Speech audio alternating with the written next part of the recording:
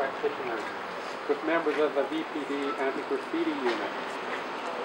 So the 319 Main Street mural involved 9 youths and 7 members of the community as a team building and skills development component to help beautify and increase the perception of safety in the laneway. I like the way they say perception of safety. Okay. The mural was part of a gray to green, quote, initiative to improve livability in the alleys for local residents and workers.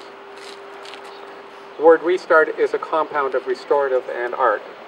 So a really interesting initiative, and there's quite a few, there's a good handful of pieces that have been done under the Restart initiative. The main funders that we'll see over the course of these projects are organizations such as, obviously, the City of Vancouver through Great Beginnings, a program called Great Beginnings, which is a several-year initiative that has sponsored a lot of mural projects in the downtown Eastside particularly.